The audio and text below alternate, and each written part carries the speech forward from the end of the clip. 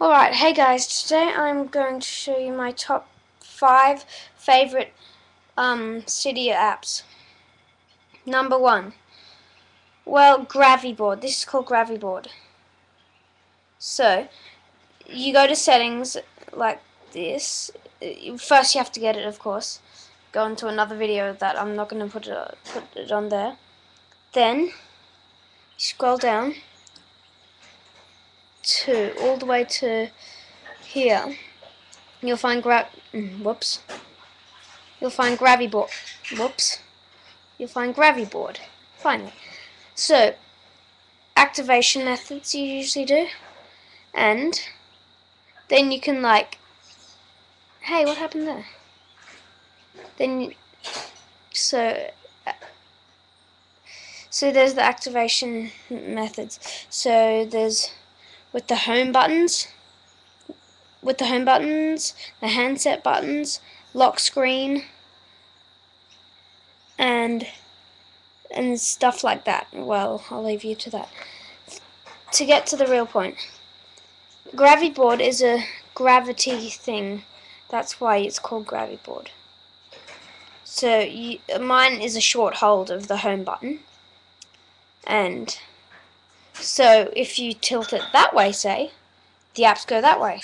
If you tilt it that way, the apps go that way. And you can throw them around like that. And you can even press on them. And open it like that. So, and then it comes back to like that. Alright, number 2. By the way, this isn't really in order. Number 2 is probably this one. I forgot what it was called, but you can just turn it like an iPad. Whoops. You can turn it like an iPad, so the actual home screen rotates. And you can play with it. You can even turn it completely upside down. Whoops, what did I go into? So, and let's see. Oh, this one. It's called Android Lock. And instead of that slide to unlock or a passcode, you do this. So you can make a pattern. Mine is an L. And you get in like that.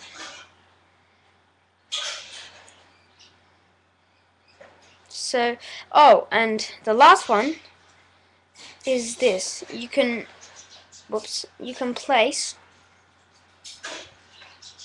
your apps anywhere. So usually when you download apps, they're only allowed to go like in a line. They go in a line. You can't put them anywhere else, but now you can. Like that. Alright, and oh, whoops, I forgot one. It is so say I've got my pet budgie as a background, and it's a 3D thing, so when you move it, it actually moves. So it looks like the app's actually floating.